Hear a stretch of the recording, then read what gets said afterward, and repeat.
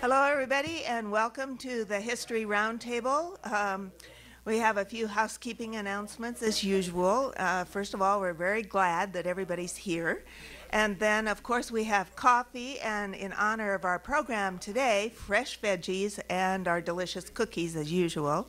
So those are available over on the serving table, coffee and tea in the back. So please help yourself at any time to those. And the bathrooms are to my right, your left, go around behind the screens there, and they are located back on that side of the room. And we want to thank the St. Anne Parish for hosting us, as they have now for many, many meetings, and we appreciate this place very much. I also want to thank Walter Peckham for doing our sound today, which is really an important part of our program, if you can hear it. And then finally, a special thanks to MCAT. As always, this presentation is being recorded by Missoula Community Access Television, and it's part of a media assistance grant that they have granted to us for this program. And if you, for any reason, want to go back and hear a past program, you can do that by going to mcat.org and clicking on 189 is the channel that we're on, and you can look for our programs on demand. So just type in what the subject that you're looking for in the search box, and it'll come up, and you can enjoy just like you were here the first time. So we'll go right into our program now. Gardening has been a part of Bonner since the earliest days. And so today, Hooligan, who is also known as Glenn Mac Smith when he's called by his proper name, and Jennifer Stackpole of Wicked Good Greens are going to explore the rather remarkable progression of gardening that's going on here in Bonner. So, Hooligan. All right. You guys ready for this? Yeah. Back? Good to see you here. Yeah. How about them kids on that old shade locomotive? You still? Okay, everybody hear me? Yes. Okay, last time I was up here, I talked about Hazel Beadle and how dedicated she was for that Milltown Library. And come to think of it, as Hazel was doing that, over here at about 1918, we were, as Hazel mentioned, we were at war with old Kaiser Bill. There in World War I. So Kenneth Ross, the plant manager at the time, decided we should have some Victory Gardens. So he set aside 11 acres for the Victory Gardens. Eventually they were called community gardens out here. So he set those up. We also had a second garden. It was quite a bit smaller. It was only 2 acres. And they raised the vegetables for the logging camp crews. And those boys, they worked hard. We got a few loggers in here. Ed worked in the camps. Well, I imagine they didn't have the camps then, but anyway, Ed was a logger.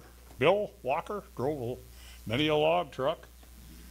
So those boys, it was labor intensive to work in that woods crew, and that's putting it mild. So when it comes to supper time, you better have something that they like to eat, or you're not going to get no production out of them. Come to find out through some research I did with Miney Smith, there was a Missoulian article that explained that they liked their fresh corn on the cob. And they grew a lot of that in that 2-acre patch. And where that's sat is if you've driven down through Bonner, you'll see the old office building, the old White House. You'll see a big mound of dirt right behind it where our dry kilns used to sit. And that's where the lumberjack's garden was. And I've put it on the map here. Our community gardens was again, the 11-acre patch that sat way back by the river, right out the back door of the sawmill. So when you think of a sawmill, who's going to think of gardens? You know, that's sawdust, logs, lots of noise, smoke, soot, ashes. But here we got this beautiful garden, and they were. A lot of stuff was grown there. Each one of those plots was divided up. They were 33 feet wide, 80 feet long. So going back to hazel beetles, Scandinavians, Finlanders, French Canadians, Norwegians, Swedes, they now had their books to read in that library, but they also had some damn nice gardens over here. And the one requirement was, if you worked for the mill, you got a good rental fee. Sometimes there wasn't a charge, but you did have to keep the weeds out of them. That was one of the duties of a fellow by the name of Mr. Hart. He was a company store manager. So at this time, when these gardens were going, Warren G. Harding was the 29th President of the United States. There was a real delightful story about this time that was told by a Mrs. Dadgett.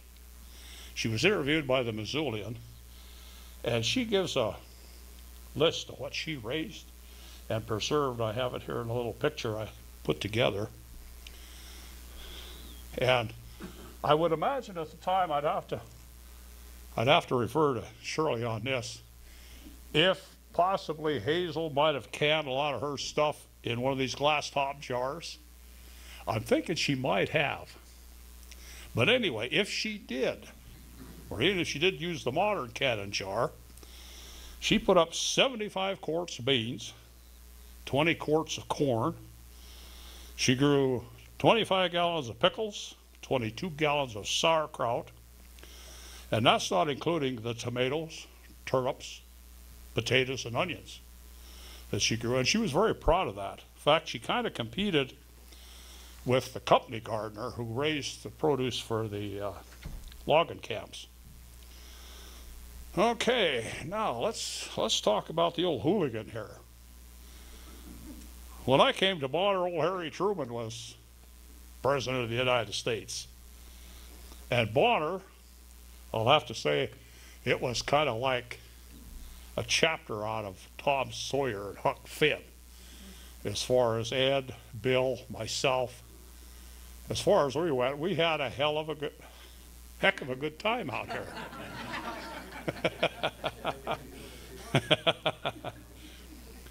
Bonner at that time hasn't changed much.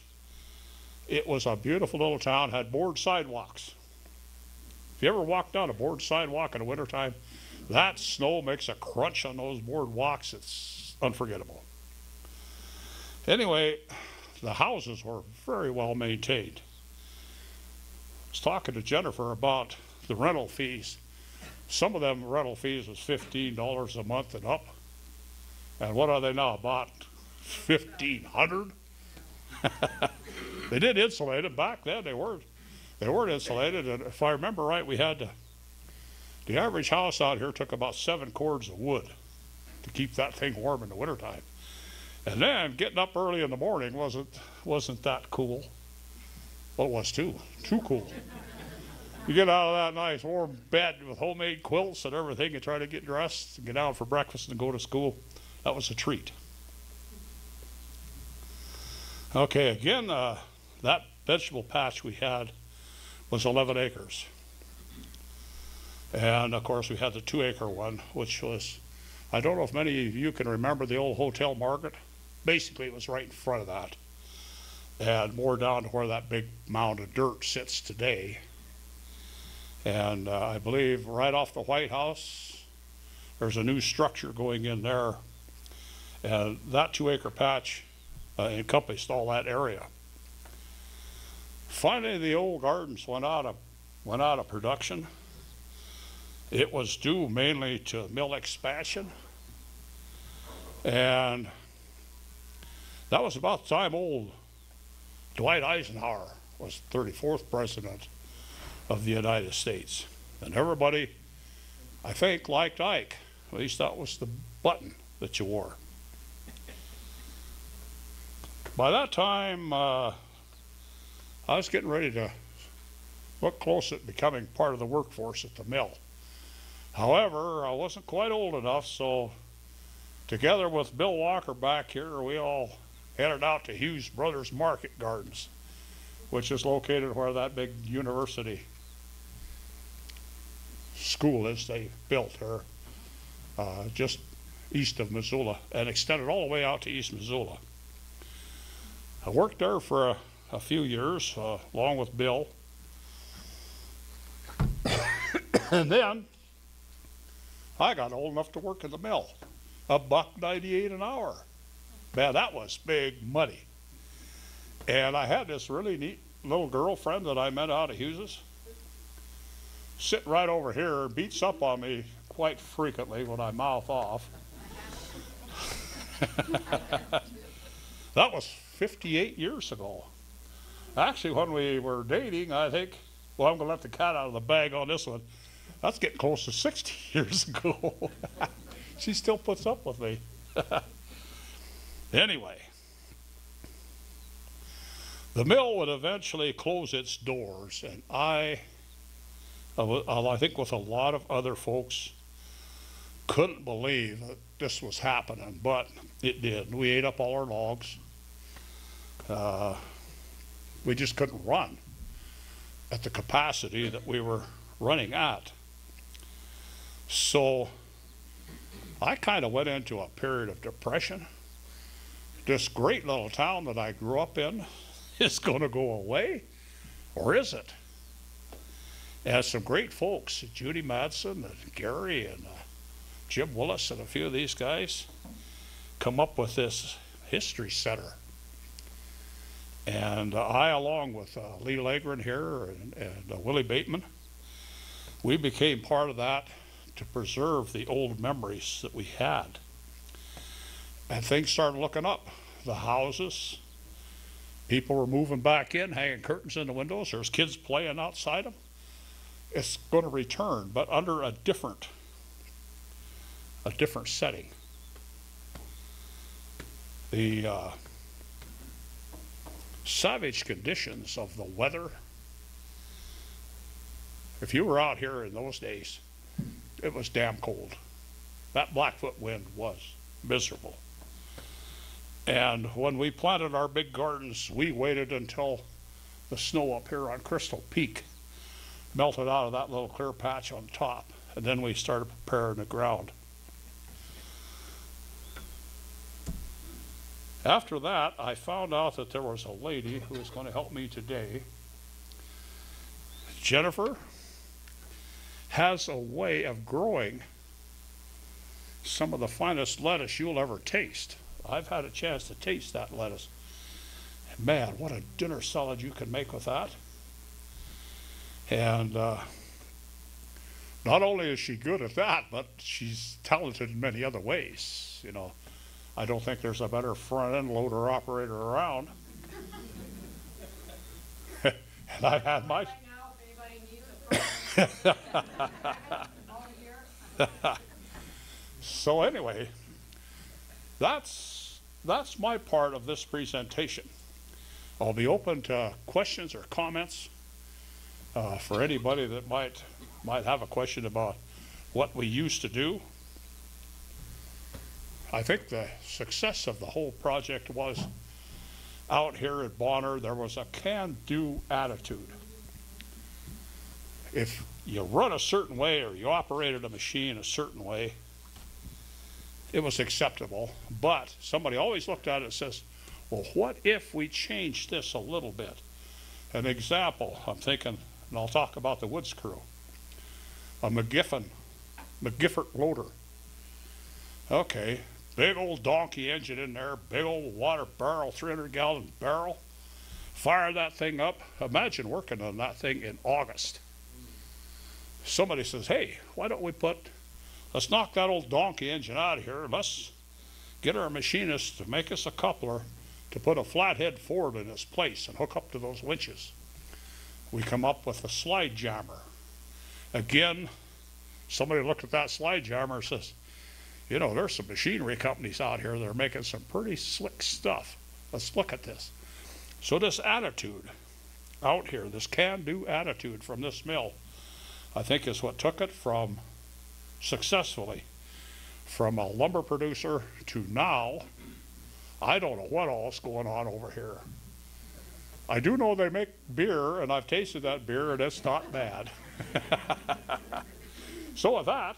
I think we've got a couple of questions. Okay, question. I wanted to ask you about that Hughes Brothers garden. Okay. You said it ran from Montana Tech over to East Missoula. So what was that? Was that just for the market in Missoula, or what was that run for? Pretty much Missoula, but also the eastern part of Montana. Really? We shipped a lot of stuff to a grocery firm called Gamble Robinson.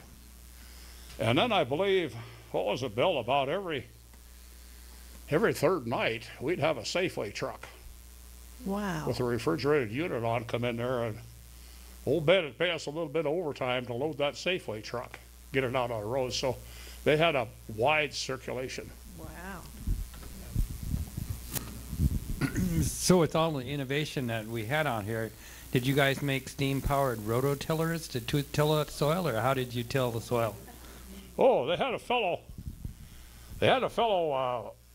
I'm going back into my time period. His name was Walter Lurch. Had a Fordson tractor. Walter was kind of like me, a little shorter, round as all get out. Held that tractor down pretty damn good. He'd come out here in the spring of the year and till that up. And then it would be remarked, you know, and the plots laid out. But what made those plots so good was the fact that they were located right where the exercise yard was for the draft animals, the horses. So when they were busy doing number 2 out there, they stomped it in the ground. All we had to do was just plow it up and plant some really magnificent plants in it.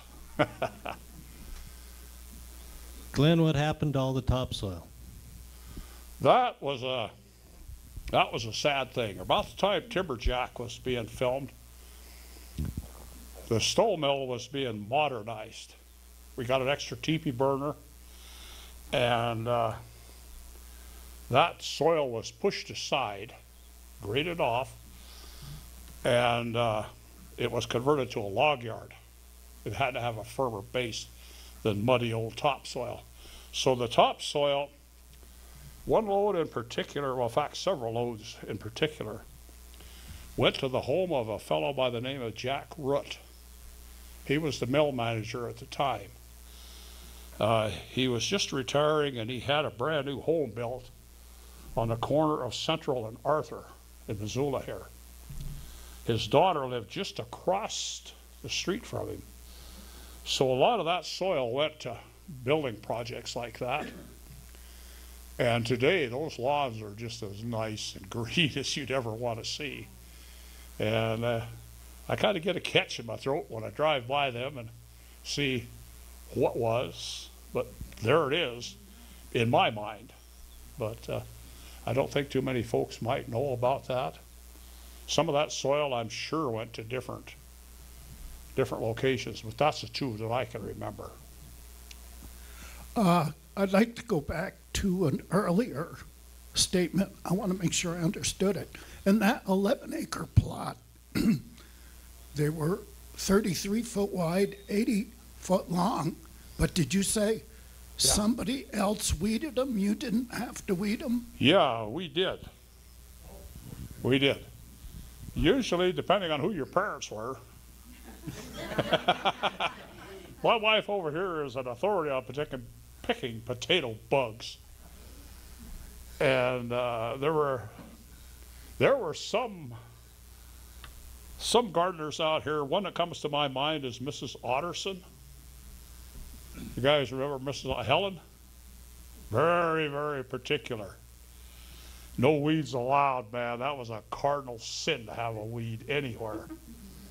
Come to find out, I guess, Jim Willis was telling me that Hazel moved on. Or not Hazel, but Helen moved on. And where she had her berry patch outside her house with absolutely no weeds, is now grown over with every kind of weed you can imagine and a car parked on top of it. So I don't imagine Helen would have been too appreciative of that. Helen could be a little overbearing at times. And here's a Huck Finn story about Helen. When she got too overbearing, her garbage can would mysteriously wind up on top of the roof on her woodshed. Remember that, Bill? So, but I think she was a good-hearted lady. But, I mean, you gotta, at that time, you know, if you felt pressured, you needed to retaliate somehow, so we put it up on the roof. And I wasn't sure I should feel bad about that or not, but Buck Lady, who was one of our truck drivers out here, he was responsible for carrying the garbage over here to the Milltown dump. And Buck commented that that was the easiest garbage pickup he had, because he just had to back up to the woodshed and tip the barrel over in the back of his truck, and away he went. Okay. I got one more question. I think you said in addition to the big plots that were in the Victory Gardens or community gardens, the women would have little salad gardens outside the door. Is that right? Yeah. So And what kind of things did they have in there, do you think? okay, berries, raspberries. They did grow some of their leaf lettuce there, because some of these ladies are real particular about their leaf lettuce. And I mainly remember the fruits, raspberries, strawberries, that sort of thing that would complement in the summertime, would complement a dinner. And I'll have to say, speaking of dinners, these ladies would put up and preserve these vegetables that they grew to get them through the winter months. I believe some of the finest dinners that I've had out here was made with these home-processed, home-grown vegetables. The main course for the meal, if it was meat, was usually elk or venison, most generally coming out of Johnson Creek and Sheep Mountain. So these are memories I have of this. I have been fortunate enough to travel Germany, France. I've eaten all over the world, as you can tell. And there's no finer cuisine than that was grown here in Bonner, along with meat that come off Sheep Mountain. That was about the best. Any other questions? How am I doing for time? You ready to start throwing stuff at me? Okay. I have one question. Oh. I find you very interesting. And thank you for enlightening me about Bonner. But and I'm new to this, you know, this whole idea of Bonner Historical Society. Have you documented all of your knowledge and Are you? There's Good. two ladies that I cannot take my hat off to enough. Mighty and Judy here have documented a lot of that stuff. They have gone well beyond anything I ever hoped for. So I am proud to be a part of this team just because of their efforts.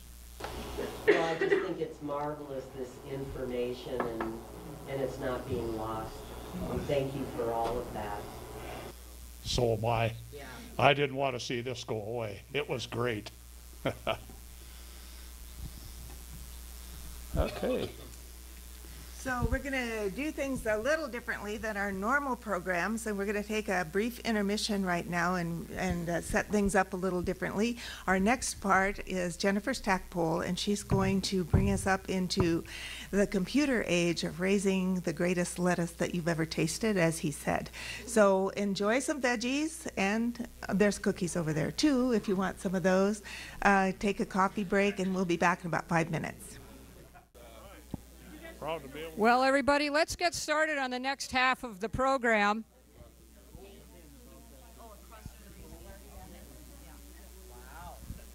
I want to begin by thanking Sharon and Judy and Gary and Max, Glenn, Hooligan, Smith. I'm not really sure what's behind all of those. I think that might be another roundtable discussion, maybe over at the Kettle House. Right? I'm Jennifer Stackpole. I own Wicked Good Greens. It is over here in Bonner. Of course, it's in Bonner. It's at the mill. And I put together a little slideshow for us so you could get an idea of what's happening, what I do. This backdrop, this is the inside of my shipping container. You'll see more pictures of it on in the slides. If you have any questions, you can interrupt me. I'll hand you the mic.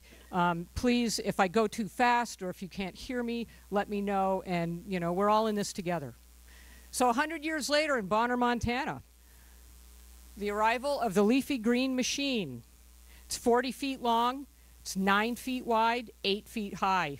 Actually, it might be 9 feet high and 8 feet wide. It doesn't really matter. It's a shipping container. It's an insulated, upcycled, refrigerated shipping container.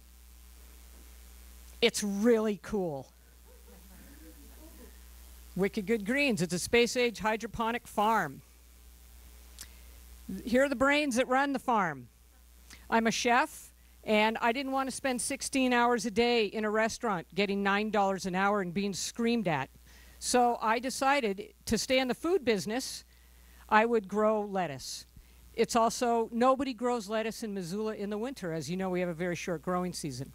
So this way, I can stay in the food business. I'm still walking into kitchens. I'm talking to chefs, talking about pairing foods and plating foods. And so I still get to be in the business, just at a different aspect of it. Right, ooh, oh, wait. I'm new to this technology. You wouldn't believe that. Right, this is the brain that runs the inside of the farm. I can run this farm on my smartphone. I can be in Hawaii on the beach, and I can see what's happening inside my farm in Bonner, Montana. I mean, it's wicked high tech. This picture is taken by Bryony Schwan right over here. I'm concasseing a tomato.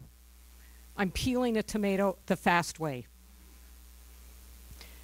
Here are the essentials that I need to run my farm: a garden hose and a 60 amp extension cord. That's all this farm runs on. The mill has set up all of that for me. I'm set up to run 2 farms if I wanted to bring another one in. The hose here it's an insulated hose. It's actually got, instead of wrapping heat tape around a hose, it's got a wire going through the hose that keeps the hose warm in the winter. It's never frozen on me. If it did, it would not be good. Here are the seeds. I use a pelletized seed. It's a seed that has a ceramic coating on it that has nutrients in it, and they're easy to plant. You can see them. I plant them with tweezers. Here I am planting. I plant 200 seeds at a time. Every week, I plant 200 seeds. These are the seed trays. You can see. Oh, I keep hitting the wrong button. These are the seeds that are in each cell. 3 days after I plant these seeds, I have seedlings. This is the seedling bay. It is lit by red and blue lights, which is the only spectrum of light that photosynthesis needs to happen. Doesn't need any other spectrum other than blue and red. And this is when I was ramping up the farm. This is about 800 seedlings. When I started, I planted the farm almost completely. Yes, yes. It'll make sense to you in a minute. So they're getting bigger. Right here, oh, I got to use my pointer. They're ready to transplant. This is a week. This is 2 weeks. Am I in the way? Yes. It's a peat moss polymer medium. It is compostable in a worm farm. These are the little plugs. These are ready to transplant. This is after 2 weeks. And these are the towers. You can see here, oops, I did it again. Here are the towers. There's 256 towers. This farm is equivalent to 2.5 acres of land.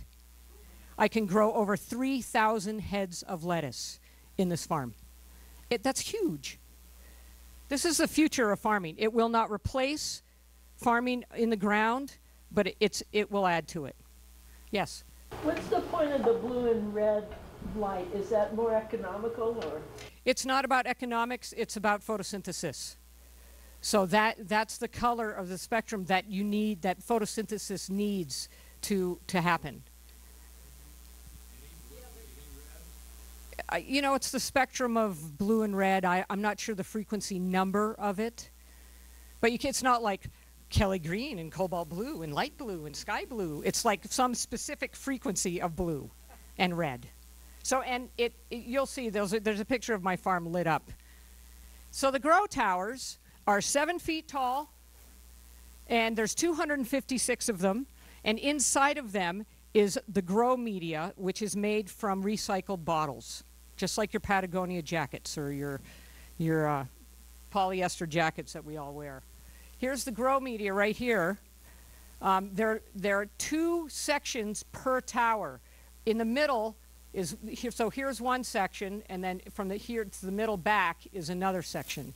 You pull those sections out and you transplant into them.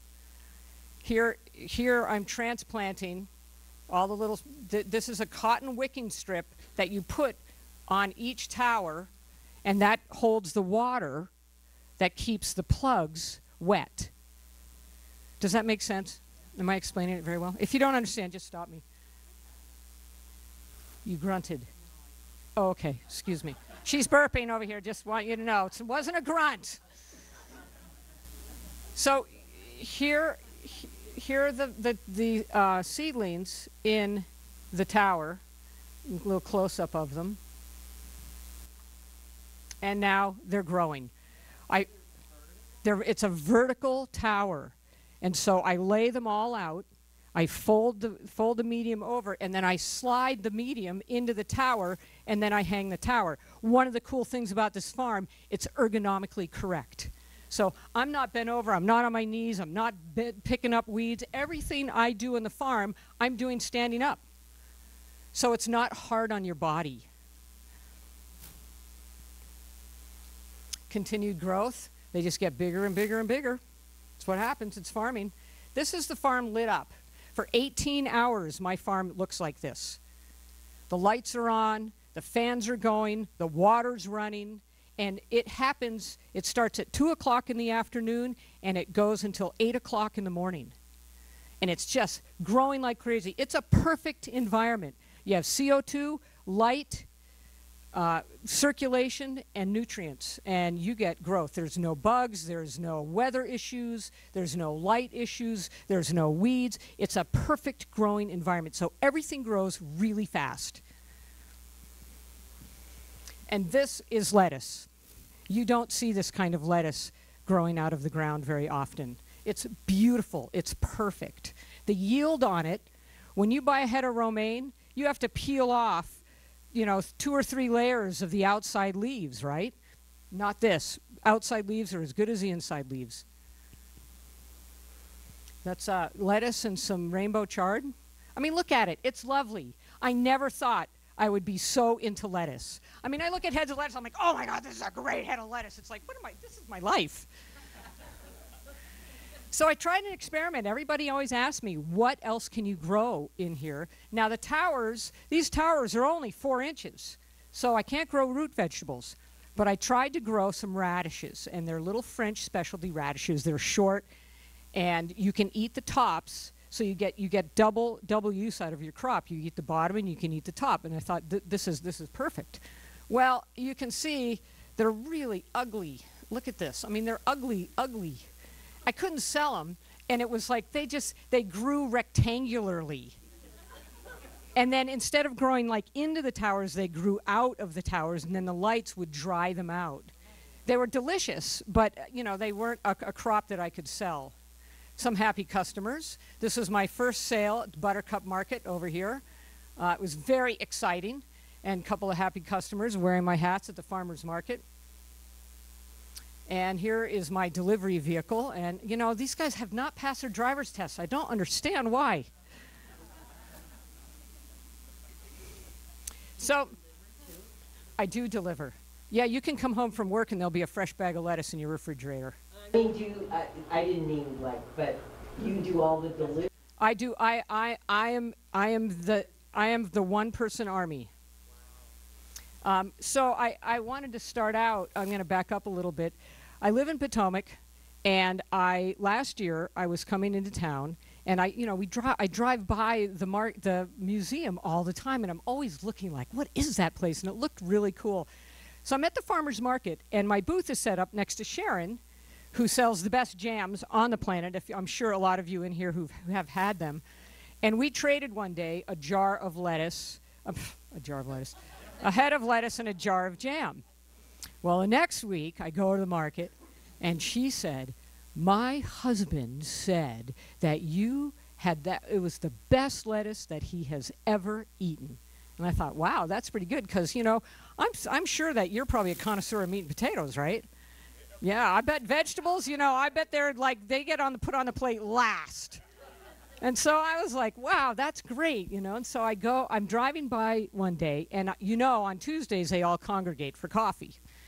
Well, it was Tuesday, and it was 9:30, and I saw all the cards, and I thought, well, I'm going to go stop in.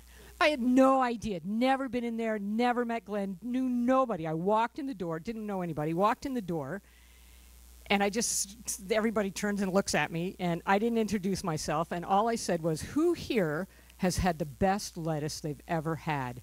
And he just starts beaming, and he's like, oh, you must be the lettuce lady. And I'm like, ugh, yeah, that's me.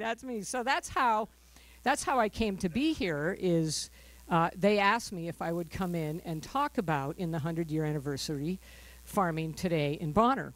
And but it was and I knew that was not going to be the last time I went into the museum. It was really, they're a great bunch of people. So the farmer's market, this was the winter market. Sharon is right here. Her booth is right here, selling jams like crazy.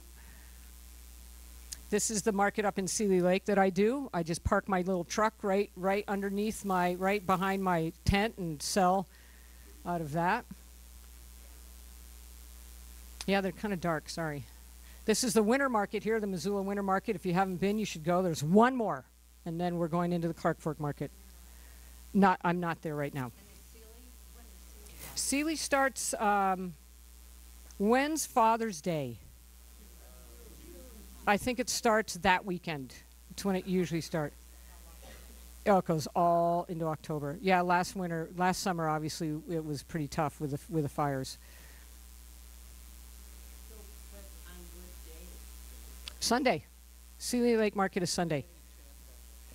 Well, I'm hoping, and you're the first to know, that I have been building big sandwich board signs, and I'm going to be selling lettuce across from the post office on the green this summer.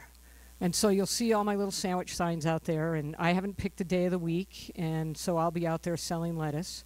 I don't do the markets in Missoula. There's plenty of people selling lettuce. I tend to go places where people aren't selling lettuce, and that's why I go to Seeley Lake.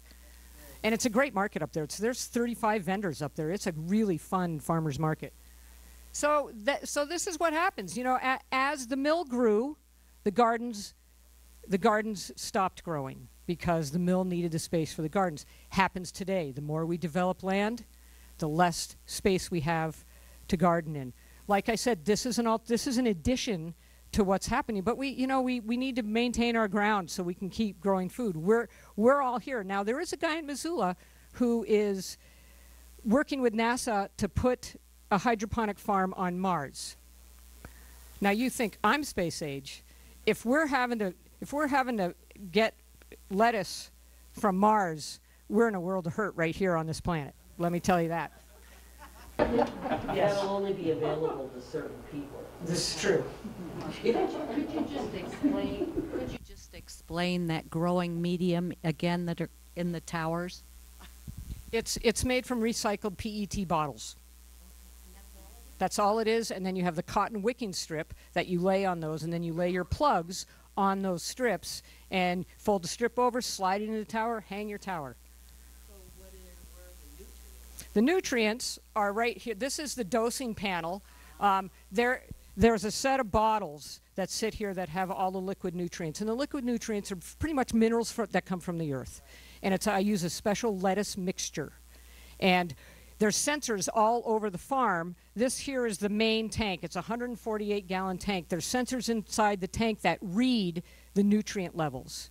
If that water needs nutrients, these pumps start running, and they will dose for 30 seconds. They'll mix for 2 minutes. They'll reread, and then dose accordingly.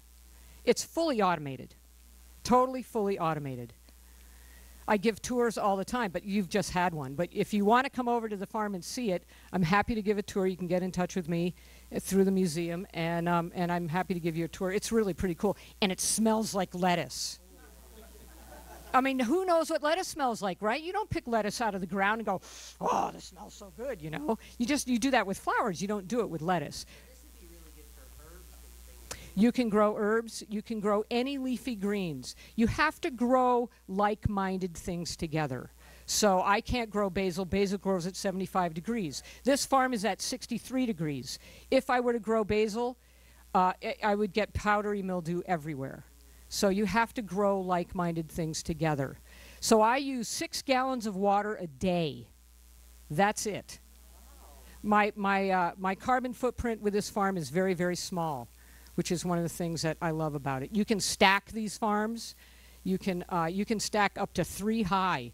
So you think about it, 2.5 acres, you get 5 or 6 farms. You're not taking up a lot of space, but you're growing a lot of food.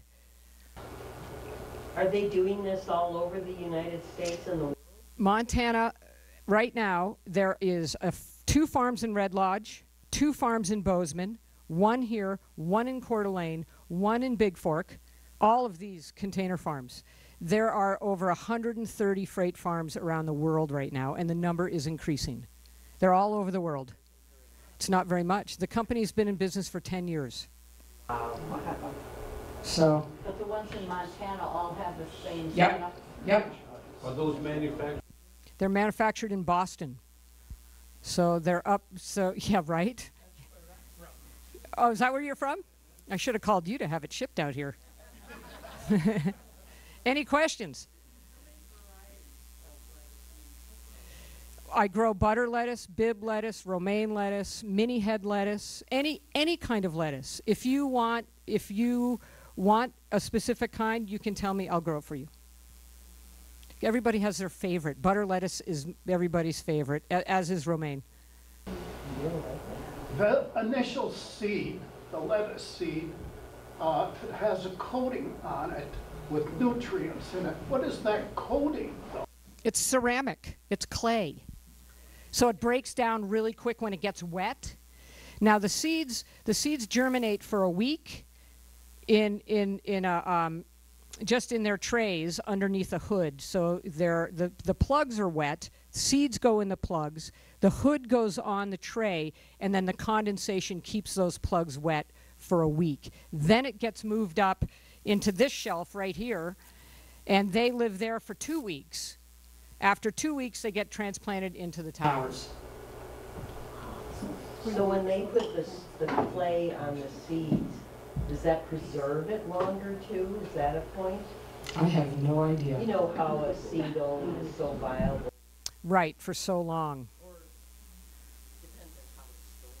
Right. Yeah, I think it does. I keep my seeds in a vacuum sealed camera case in the farm, and they're all in bottles inside my case. And I've had usually 100% germination rate. So if I plant 200 seeds, I get 200 plants. We have a lot of questions. Sorry. Put the clay out, I'll make it. There,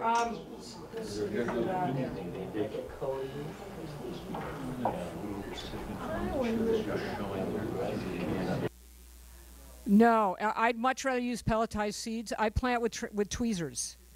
And there are some seeds that I plant that I can barely see, and it takes me about 15 minutes to plug and seed a tray. And I do that every week. So I plug a tray, seed a tray, transplant a tray, harvest a tray. That I have no idea. It's not a job I would want to have. Putting clay on seeds? Mm-mm. I know. I don't know how they do that. Yep. That plastic medium on back to back, does the plant take that up? The roots root into that medium. No. Apparently not. It's all the seeds I use are organic, and there's never been a report of the PET leaching into the plants at all. You've had my lettuce. You love my lettuce. Yeah, so it doesn't taste like PET. Not that I've eaten a PET bottle lately, but has anybody had one? Yes. Yes, I reuse that. Yes. Over and over and over. My shop vac is my best friend. Every time I clean the towers, I clean all the roots out, clean the wicking strips. I go down to the green hanger and I wash those wicking strips in a sanitizing solution that's organic, and I reuse the wicking strips, and I reuse everything. Yeah, it's really cool. Yes. You mentioned I saw Swiss charts. The lettuce sounds really good to me, but I go into withdrawal when my Swiss chard crop is. Well, I better start growing you some. Yeah, where's that Swiss chard? Takes about the same temperature, obviously. Yes, yes. And as you can see, look how shiny it is. It's amazing. Everything in this farm comes. I know. It's delicious. It's delicious. Yes. With the timing cycle, does all plants have to grow at night? I mean, how did you pick? Because I'm in there working in the day. So it's nighttime is my daytime. So at 2 o'clock in the afternoon, it goes into the grow mode. And it goes all night long. Nobody's in the farm. It's easy. You can't really work in there. I have some glasses that add, because you're in a red and blue spectrum. If you add green to that, everything looks reasonably normal. But they don't make seeing eyeglasses in green, so I don't use them. If I'm in there after 2 o'clock, I just shut the system down. I shut the lights off, and then I turn them on before I leave. But I can be sitting in my living room and literally see exactly. There's a camera. I've got cameras all through it. I can see everything that's going on inside the farm. The problem is, if there is a problem, you need a human to walk in the door. Somebody has to walk in the door to fix the problem. So if I'm in Hawaii and there's a problem, it's a problem. Yes. It sounds like there's a pretty high overhead with all this technology. What's your profit margin? It depends on how many customers I have. My customer base changes all the time. And the electricity, I thought by putting the farm on an industrial site, I would be paying less per kilowatt hour, especially with Bitcoin here and with everything that's going on in the mill. But I pay quite a bit. I pay 10 cents a kilowatt hour. And up in my house in Potomac, I pay 7 cents. So much for me doing my homework. Yes? What is the approximate cost on one of these grow units or a farm? If you were to buy one of these today, straight farm, no shipping, no preparation for winter, it's going to cost you about $85,000. You can add another 20 on top of that to get it ready and for shipping.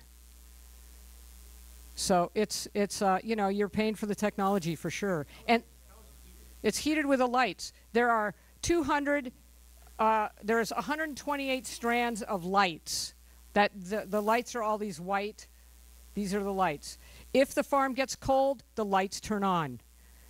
Now they're LED. People say, well, LED don't heat. They do heat.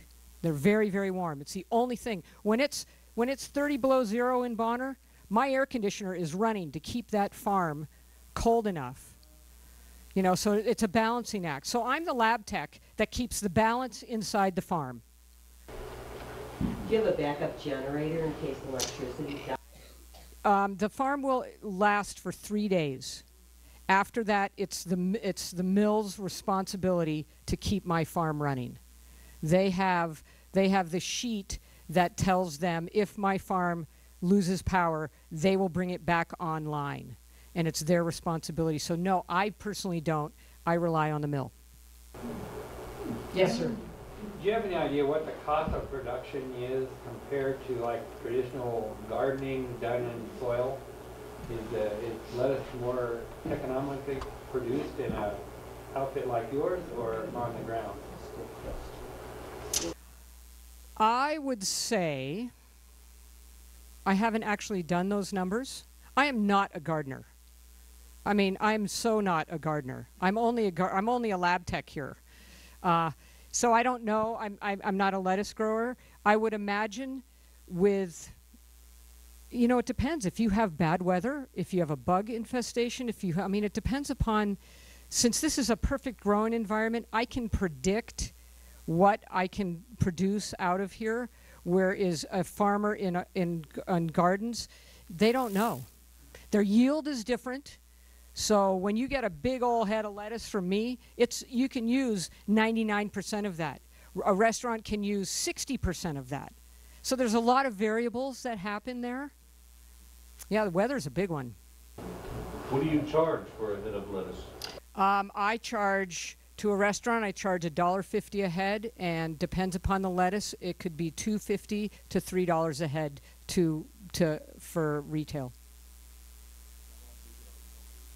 Depends on how long I let it grow. Hydroponic lettuce, it's lighter than dirt-grown lettuce. So when a restaurant orders 5 pounds from me, if you were to take a bag from grown in the ground and grown in a hydroponic farm, you're going to get a lot more lettuce from me because it's lighter. Mm-hmm. How long does it take from the time you plant the seed till? Again, it depends upon the variety. Anywhere from 4 to 6 weeks. So now you don't get that growing in the ground. You only get a certain amount of days to grow in. And I saw that Missoula really there was a need for greens in the winter. When I go to the winter market, people can't believe how good, how the fact that they're getting fresh greens grown right here in Montana. And I have this backdrop, and you know, it helps me tell the story, because this is exactly what my farm looks like. And this is probably shot in the winter. I mean, it's green, it's lovely. Yes. How many heads of lettuce do you produce on a special kind? How many heads do you generally produce? I will usually plant 200, which is about 14 towers. And then if there's a chef in town that's doing a wine tasting and they want me to grow something specific for that, like shiso or tatsoi, I'll usually grow a whole 200 for that. And I sell everything. When I go to the winter market, I come home with nothing. You can attest to that. I come home with empty coolers. I sell everything. So it's exciting. I'm the only one growing greens in Missoula in the winter. I'm it. Isn't that amazing? I'm going into a year and a half. Wow. Yeah. And it was really flying by the seat of my pants. Yeah. We went to farm school for 2 days in Boston. Did I learn anything? Not really.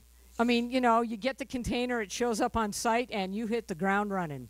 They send out an engineer.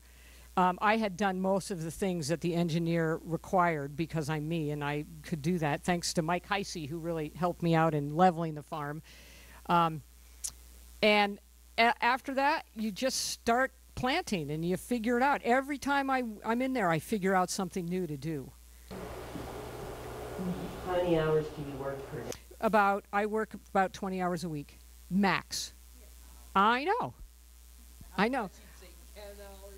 No. I mean, it's farming, right? There's always something. You always have a list. It's like home ownership. There's always a list.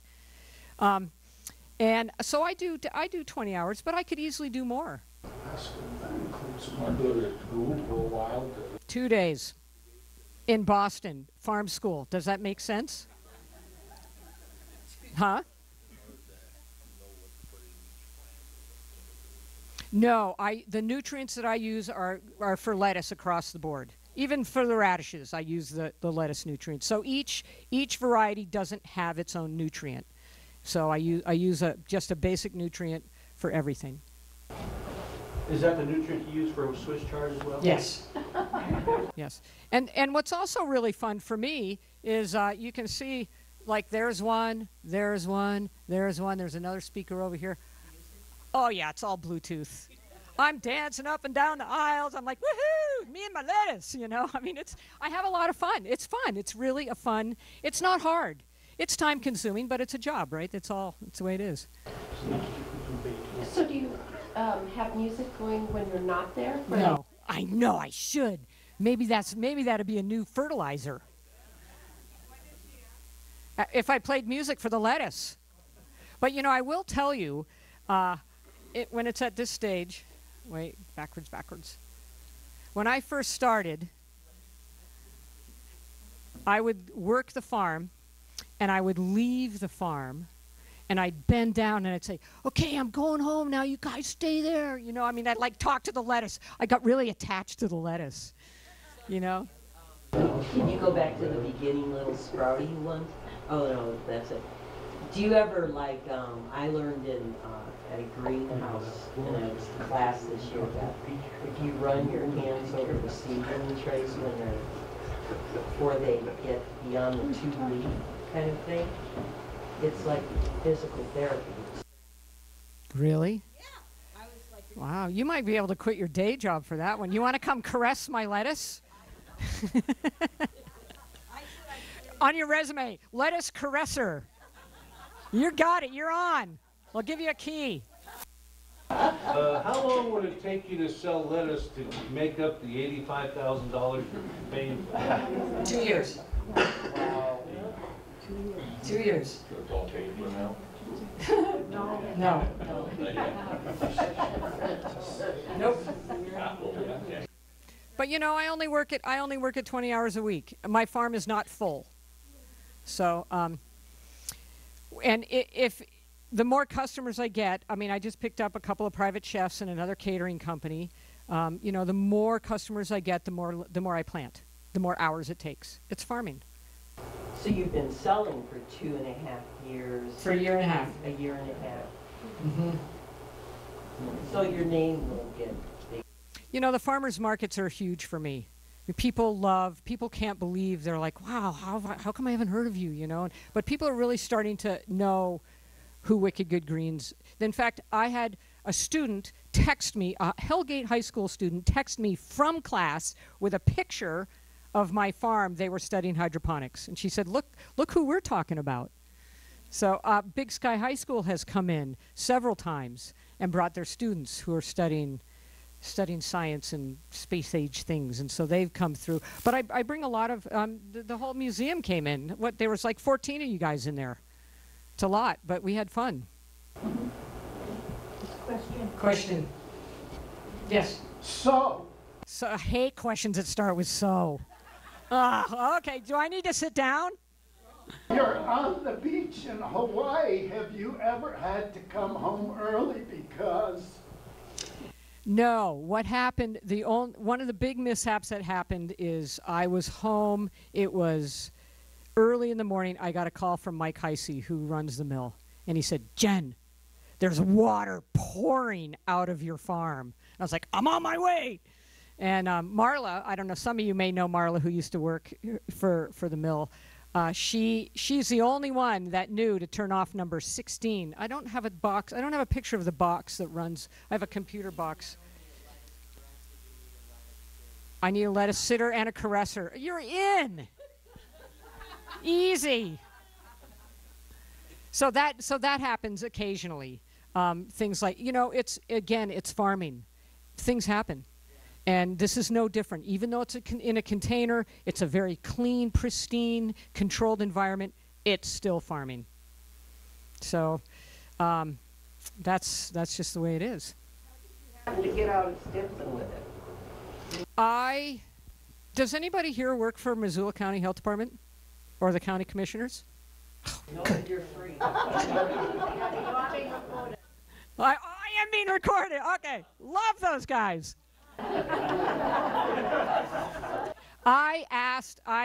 We went to Steve and Mike and asked them if they had space. And they said, we'd love to have you. And so I ended up putting it out here. And I have to say, it's a really cool place to be. There are so many cool things going on at the mill, and it's growing like crazy. And there's so many entrepreneurial businesses there. It's really a really great place, and I love being out there. Yes? You give tours and tours to school groups and all. Do you have any problems with diseases, plant diseases getting into your... I did get a fungus gnat last summer. And, a fungus gnat to me looks like a regular little old fly, until I became a freight farmer. And now a fungus gnat is a really big problem. I ended up having to, and I called, I get 24/7 support from this company. So if I have a problem, I can call them up. They can actually dial into my farm, and they can say, you need to do this or do this. They called me one day and they said, your lights aren't coming on. And I went, oops, I forgot to hit number 12 in the box. So they noticed it, and they called me up, and they said, your farm is not lighting up, your farm's not going into grow mode. It's really good support. And so I got a fungus gnat, and I called Freight Farms, and I said, what do? I took pictures of it, and I sent it in, and they said, oh, you got a fungus gnat. You'll never get rid of it. Well, if you know me, you don't ever say you'll never do something, because I will figure out a way to do it. And I did. I beat the fungus gnat. And it ate everything in my farm. All my lettuce was, I'd walk in the farm in the day, and the lettuce is laying on the ground. And I had to throw it out or give it to, now I give it to people who have chickens. And my donkeys, they love lettuce. Yes, I have 2 donkeys. So I got rid of the fungus gnat, but you don't want to get white flies, fungus gnats, powdery mildew, all of those things you have to be very aware of, and you have to know how to catch it quick. And so in the summer, I tend to not want to give as many tours, because the minute that door opens, it takes one fly to fly in, and they think they've died and gone to heaven. So I'm in a church. I get to say that today. So yeah, any more questions? So you're going to put some more of these in there? Probably not. Probably not. So 6 gallons of water a day.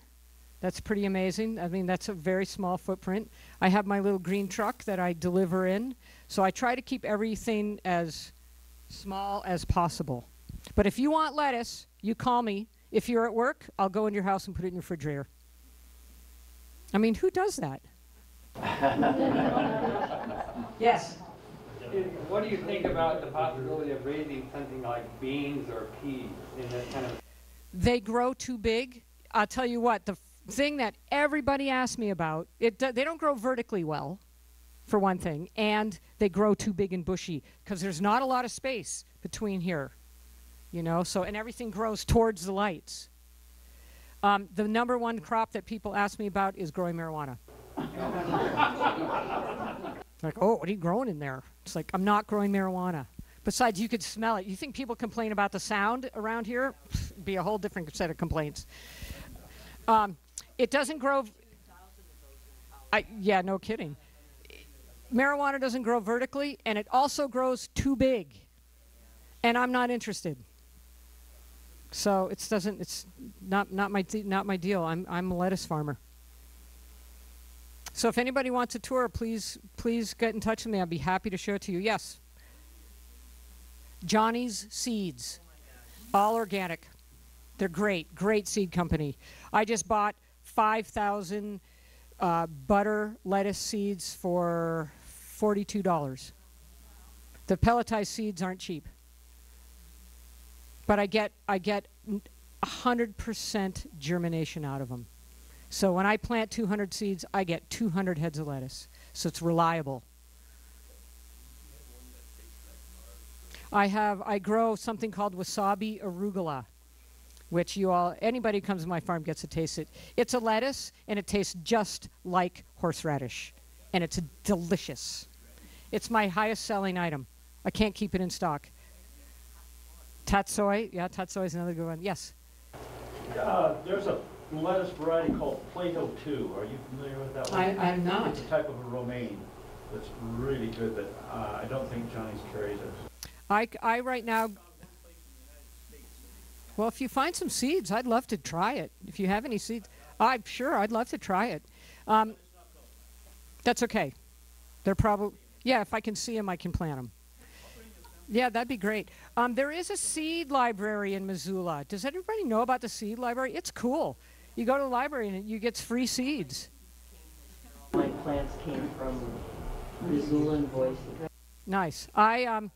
I planted some from the Flathead, and I don't remember the name of the company. Really beautiful lettuce. In fact, I think I have a picture of it. And it has little rust spots all over it. Yeah. No, actually, it wasn't this lettuce. It was lettuce and it had little red spots all over it. And one of my customers is Butterfly Herbs, and I would take, they just tell me, bring whatever you have. So I bring them some of this local seed lettuce, and the manager of the cafe in there said he keeps picking it out of the garbage because his staff thinks something's wrong with it. And that's the thing. You're growing these incredible heads of lettuce that look really unusual. People don't know what it is. And so he said, don't bring me any more of that lettuce, because he keeps picking it out of the garbage and telling his staff, this is good lettuce. And everybody thought it was going rotten. Are you referring to the seed library at the public library? Yes. Yeah, me too. Yeah. As a matter of fact, I've done one. Yeah, the seed library is a really, really cool thing. Yes? Bring any lettuce to sell? I didn't bring any lettuce. I know, we all could have had Caesars. Hold on a sec. Yes? I'm just curious what drove you into this. Was it, how do I make a living in Montana? Or I'm a chef and I haven't had good lettuce, so I'll grow my own? Or were you reading articles and you saw it in a magazine? What led you this direction? I actually saw an article about this company and I just got all wiggly. And if you know me, when I get excited, I get all wiggly. And I thought this is like a perfect thing for Missoula, because we get our lettuce from California. And by the time it gets all the way up here, it doesn't taste very good. You know, it's like, if you did a taste comparison, you would be amazed at what this lettuce tastes like. It tastes like lettuce. It's not about the dressing. When you think about a salad, what do you think about? What kind of dressing do I want tonight? It's not about the lettuce. This lettuce is all about the lettuce. It tastes like lettuce. You pair it well with dressing, and you have a perfect salad, as you can attest, Glenn, Max, Hooligan, Smith. Right? Well, I really appreciate everybody coming. Thank you. It's been fun. Again, get in touch with me if you want to see the farm.